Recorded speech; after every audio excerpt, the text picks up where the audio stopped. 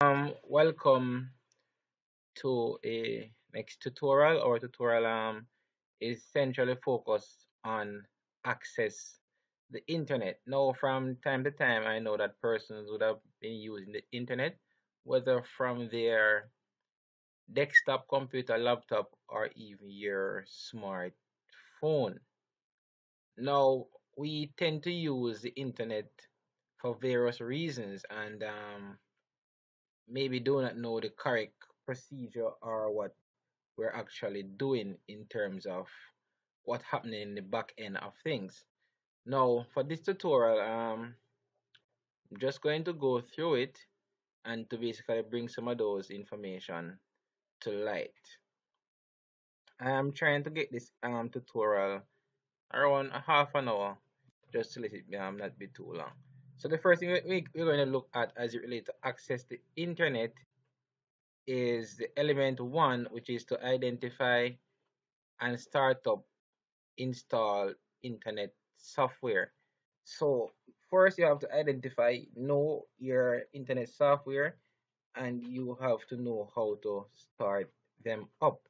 Now, what are the software that you use as it relates to the internet? If you want to access the internet, what are some of the softwares that you would use? Well, some person would say that you would use like Firefox and Chrome, all of those. Good. Now there are specific terms to refer to those softwares. Those are known as your browser. Good. Because if you want to go on the internet and take, for example, if you don't have a software like your Firefox or your Opera or even your Chrome, you will not be able to access the internet. So first and foremost, when you need to access the internet, you need a browser, such as a Firefox and so on. But let's get a little bit more in depth. Starting the internet. And here we have a keyword modem, short for modulator and demodulator. Now, and it's saying that a modem is a device or program that enables a computer to transmit data, for example, over telephone or cable line. Now, you know that when you apply for your internet service from Flow or even Digicel, they will give you a modem, because without a modem, you won't be able to access the internet. That is number one. That is very keen. All right.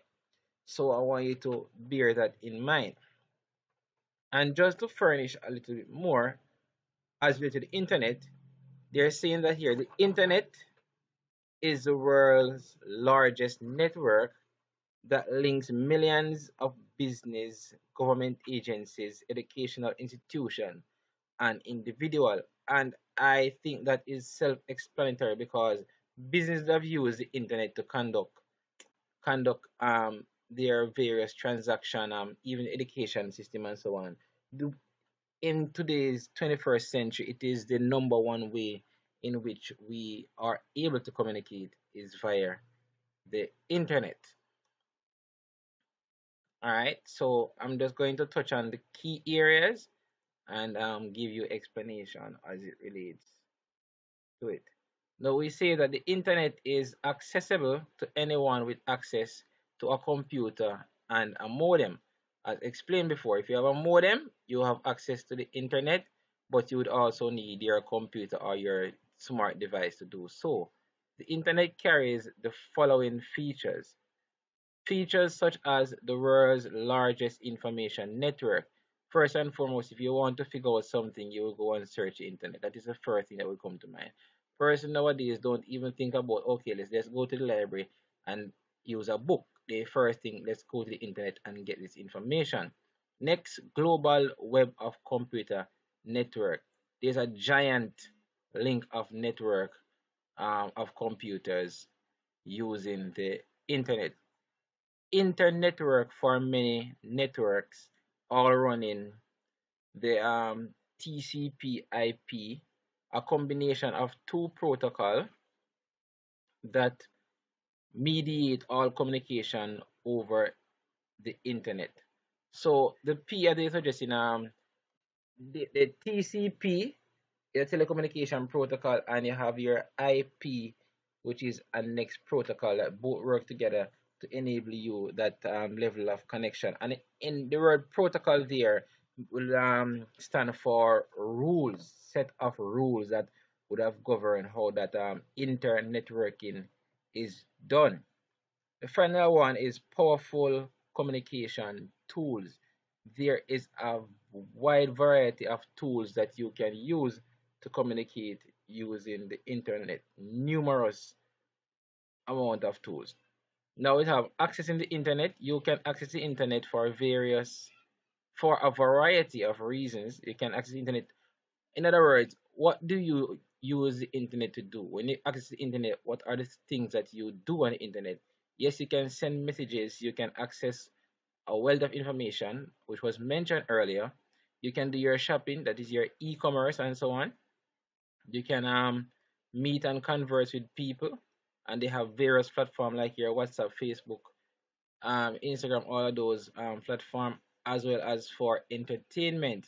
You can watch your movies, you can go on YouTube, you can do all of those stuff on the internet. So generally, those are the things that person access the internet for. Now, when we talk about email, and by the way, the word E in email stands for electronic mail, as it is stated here, that email is abbreviation for electronic mail. It is the most common form of online communication and is readily available to anyone with connection to the internet. And from time to time, persons in this lesson, you will be sending me email and so on. Next term as relates to the internet is like your telnet, and they say telnet provides the capability to log into a remote computer and to be able to work interactively with it. So with a telnet, it enables you to log into a remote computer. Computer can be at a different location from where you are, but with the proper login, you can log into that computer and you can do or carry out various tasks on that computer.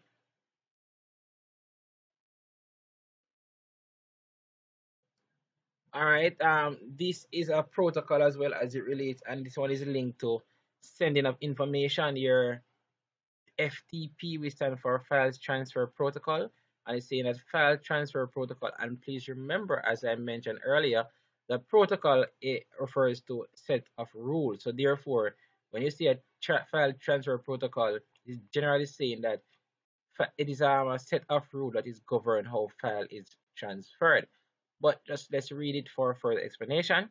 So FTP is a method that allows you to move file and data from one computer to another. FTP, which is File Transfer Protocol, most commonly called FTP, enables only teachers to receive, for example, enable only teachers to receive lesson plan, magazine, books, document, free software, music, and graphics. So therefore, it will be like a protocol that is got will govern only like teachers to receive certain things. Alright, but in general, once you're sending a file, it basically govern or it's the rule that govern how it is sent and who it is sent to. Ensure it is sent to the intended person. Now, from time to time, you see the word double dot. Most time when you're entering your URL to go on a particular website. Now, that www, that triple W stands for World Wide Web, the incredibly huge collection of specially formatted document, and they're saying that supports link to other documents as well as graphics, audio, video files. So www.worldwideweb, it gives you that breakout connection that give you links to go to find documents, to find graphics, to find audio, to find video, all those file. All right, and you might be seeing here in bracket to say formatted in a markup language called HTML, which is hypertext markup language. Um, it is a form of web language that you basically use to create like website and so on, which we will be using throughout this course.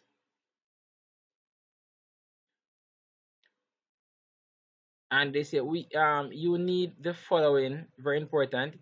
You need the following for internet access. If you're going to access the internet, one, you will need a computer. Two, you will need a modem. You will need communication software, and you would also need an ISP, which stand for Internet Service Provider, such as your Digital and your Flow. Because despite you have a computer, you have a modem, and you have necessary software, if you do not have an internet provider to give you the access, you will not be able to access the internet. So if you're asked for an example of an ISP, which is for it stands for Internet Service Provider, you can always say in our region here it is Digital and Flow in general.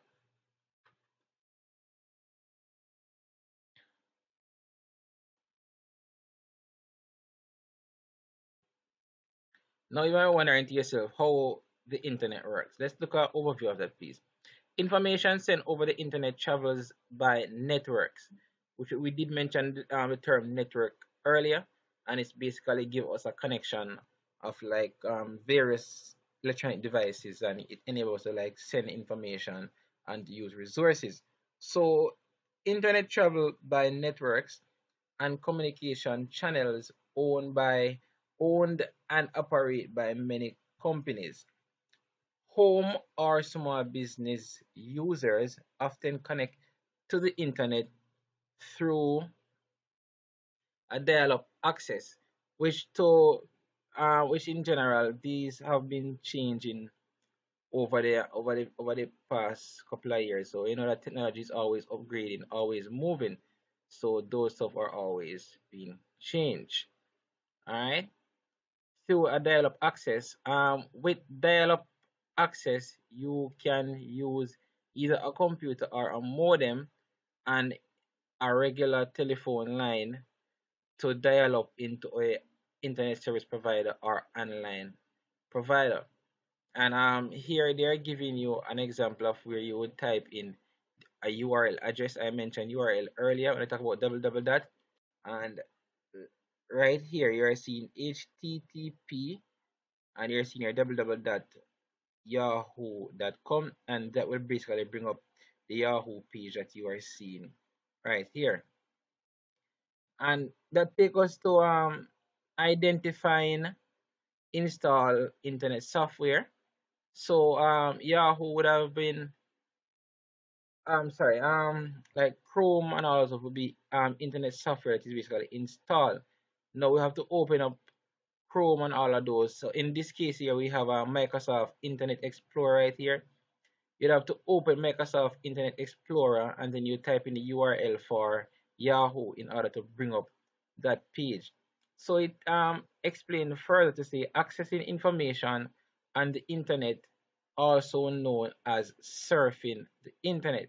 So when you go on the internet and you're looking for stuff and you move from one page to another, it is referred to as surfing the internet. Alright, I did mention web browser initially when I started this tutorial, and here you see a web browser. Basically, generally, software that interprets HTML, one of the language used to code web page and text. So when you open your web browser, it basically interpret your TRL and basically give you access to the internet. So you can do various things, whether you want to watch a movie, if you want to search for information, and so on. Among the many internet browsers available, the two most popular ones are, well, these used to be the most two popular ones, but now the general most popular one is your Firefox and your Chrome. However, Netscape Navigator now normally used to be one of those back in the days, as well as your Microsoft Internet Explorer.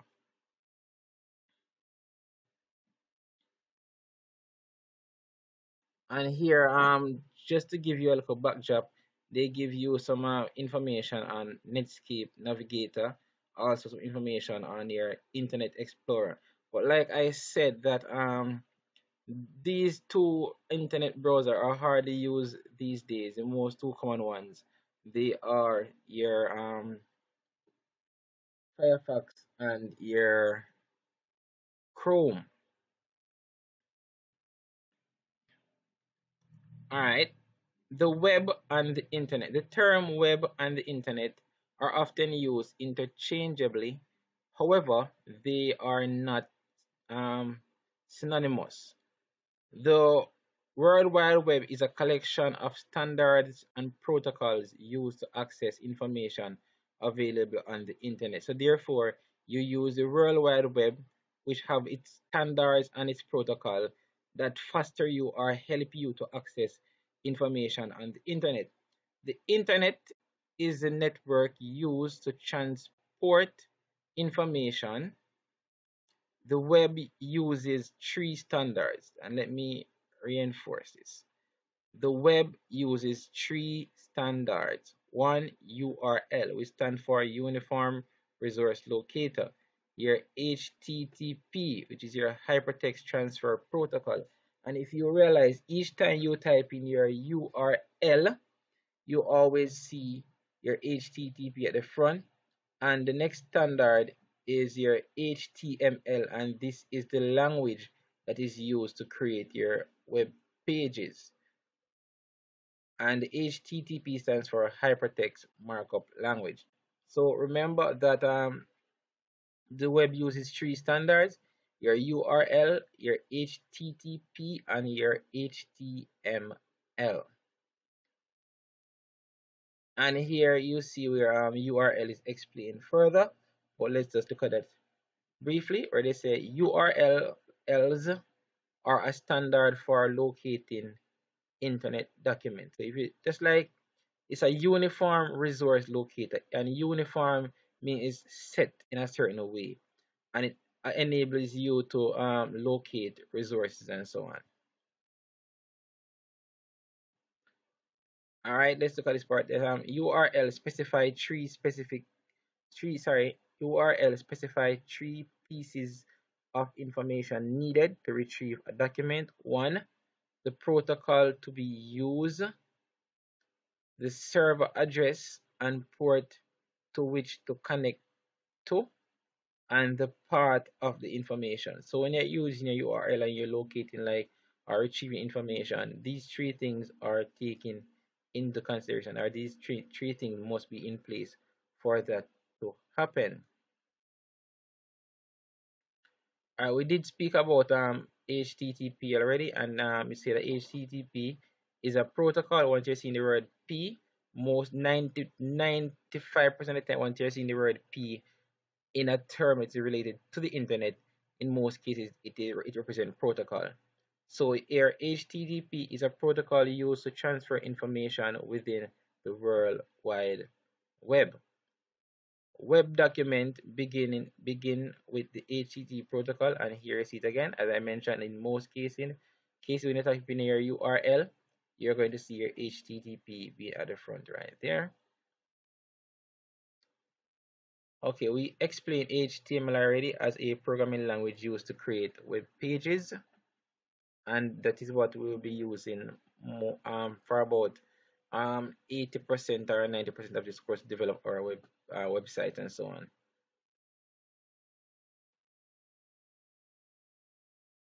All right, and let's just take overview of this. Starting starting the installed internet software. Now that you know how to identify and install internet software, it is time to start the program. All right, so before you end this, will be like installing, take for example like a Firefox or like your Chrome, and you will see the icon on the desktop like we have seen earlier with Netscape and Internet Explorer. And it is basically telling you that you see the icon on the desktop and you can double click to open that particular browser. All right, so this term cyberspace, you probably have seen the term cyberspace already, and a metaphor for describing a non-physical terrain created by computer system.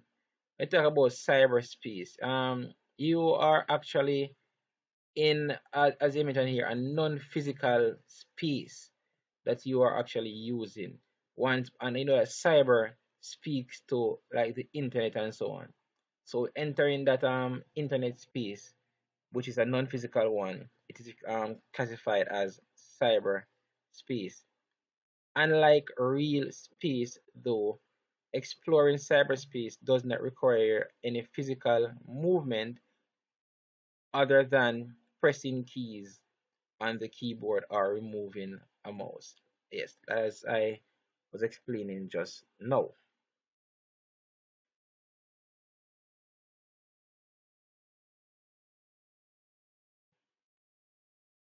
All right, let me just go to this part right here.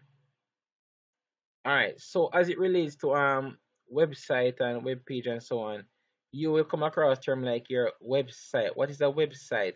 A website a web a site website a site on the World Wide Web. So once you go on the World Wide Web and you type in, even a search for something, and you click on that link and it open a page and you can move from one page to another, it is called a website.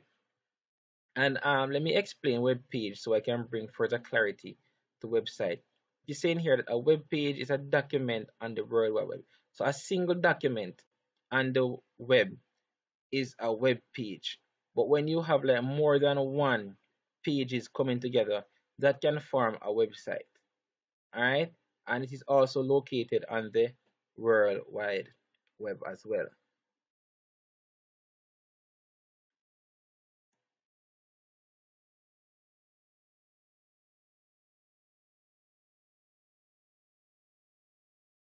All right, and this is just a general overview of how you would like access website and you can download file. And it is similar. Let me break it down for you in a similar and probably a more easily understand way. When you go on even on Play Store, you go on Play Store, you go on a site, and you can, so that's you accessing a website. And when you download like an app and so on, that's like you downloading like an app, or if you want to download like a file or so on. So when you talk about access the web and download file, that is what they're generally talking about.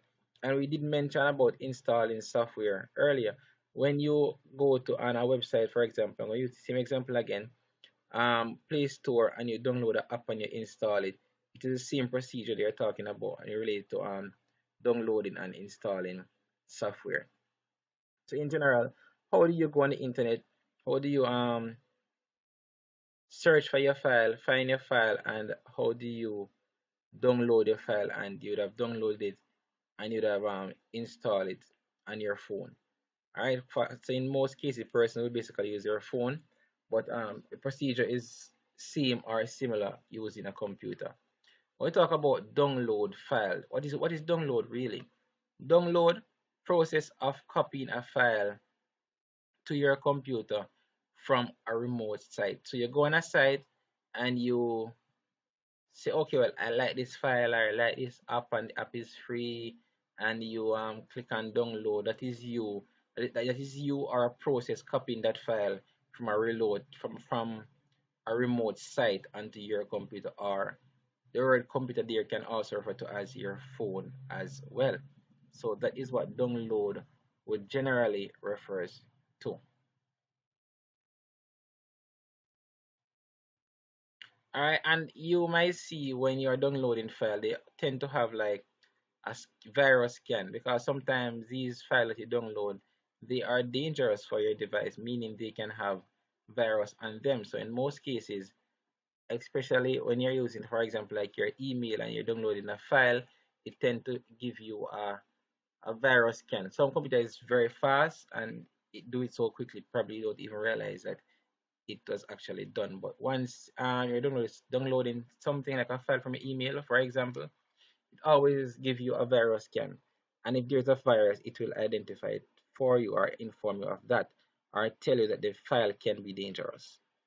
Virus. A virus, a set of executable destructive programs or instruction designed to infect other programs and database. So once you download a file and the file is a virus, it can bring some level of destruction to your program or the information you have stored on your device, whether it be a computer, desktop, a phone, any form of electronic device. It can cause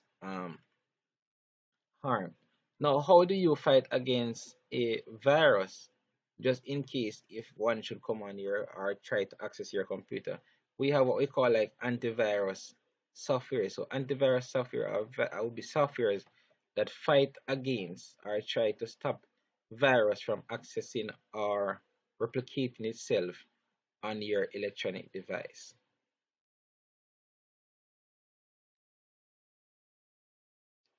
So you know that you should always and next thing as well, um as and here we go, it bunks up on that and this free and this phrase of email and viruses. And I was mentioning earlier that from time to time you will see once you're downloading something, you would a virus scan is done.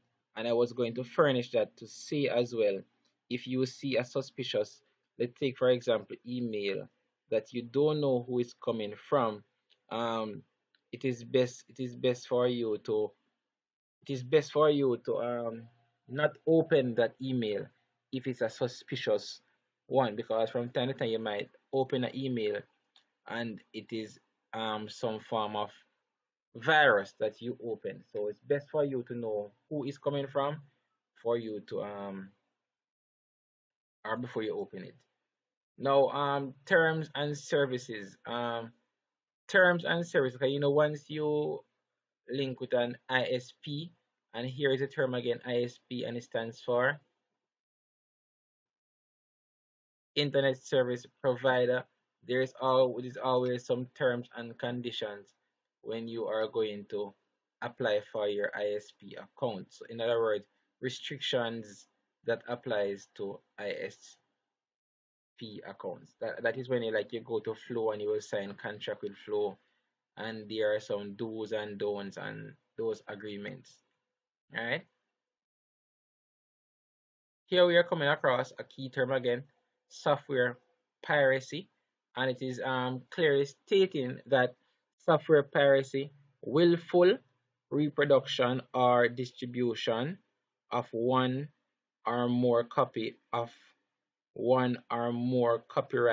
works that collectively have a total retail value of more than US $1,000. So piracy come from the illegal copying and distribution of softwares and so on.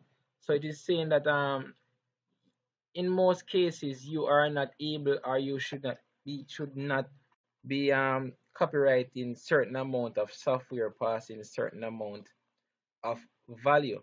But we could link the word, or we mostly come across the word piracy and describe it to be, or explain it to be, which is correct when you say it is illegal and distribution of software.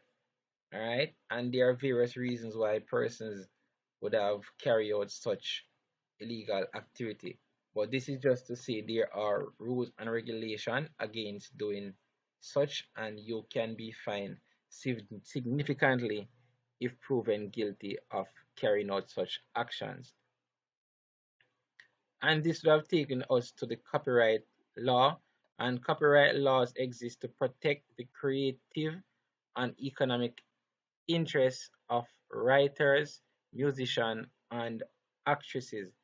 And you probably from time to time, and they would say even when persons play music, they should make the disclaimer that the music they play, they may not have the right to distribute it and so on.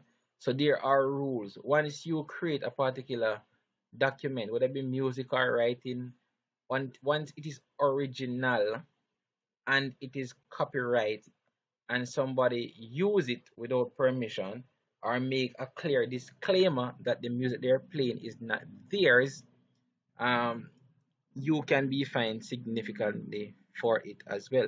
So if you should produce or create some form of work, um, bear in mind bear in mind that you can copyright it to protect your work. All right. And even like web page and all those stuff can be copyright as well. And here they're saying that protected by copyright. Web pages are also copyright and subjected to copyright restrictions. And secondly, they say that copyright law, regardless of whether or not they contain copyright notices, protects all work. So even if you don't necessarily see a copyright sign on a particular document, when it's the first original work, they are to some extent protected. So you should not take somebody else's work and reproduce and put it out to make it seem that it is yours. That is an illegal action. And here we even come across pornography.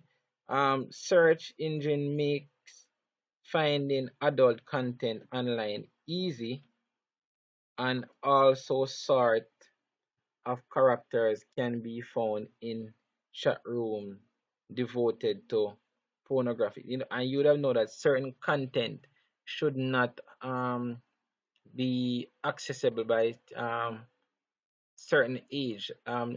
Once a children is like underage and so on, they wouldn't be able to access certain file that easily, such as pornography. And there are some sites that they would ask you like your age and so on before making you or giving you access to it. All right. I realize we're at the half an hour mark, but let us just get an overview of identify and use remote resources, and just an overview of what that is all about. Accessing file and document on the internet using search engine. This is generally how you go about going on the internet and searching for information. And there are many search engines available, but for them searching differently, and none of them searches the entire World Wide Web. Four basic type of search engine are. So you have different type of search engine, but they would give you different search based on what you're searching for. So four basic types of search engine would be like your directory search engine. You have like your robot search engine, you have like your spider search engine, and you have your meta search engine. And I will be asking you in a class activity to distinguish between these types of search engine. I'm just going to reinforce again four basic types of search engines. They would be like your directory, your robot, your spider, and your meta. So those are four different types of search engine that you will come into. Okay, well, yes, there would be a discussion for you to distinguish, and these notes I'm going through is also posted in Schoology as well, so you can give your explanation and your understanding as it relates to those four types of search engines.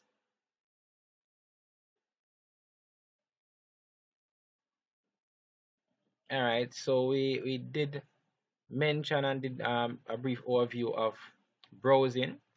And we're going to look at link a little bit more, because as it relates to creating web page, you have to, and it's a must that you'll be using links or link, same thing as hyperlink.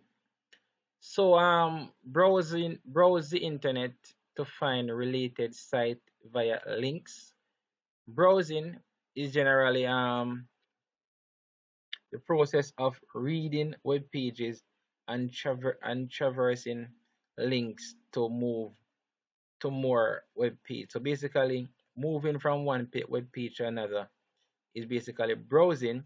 And how do you, what enables us to move from one web page to another is what we call link, same thing as hyperlink. So it's a link in hypertext systems such as the World Wide Web. So you define links in the World Wide Web refers to another document. So when you click on a link, it takes you from one document to another document. So that's why they use the term refers to another document.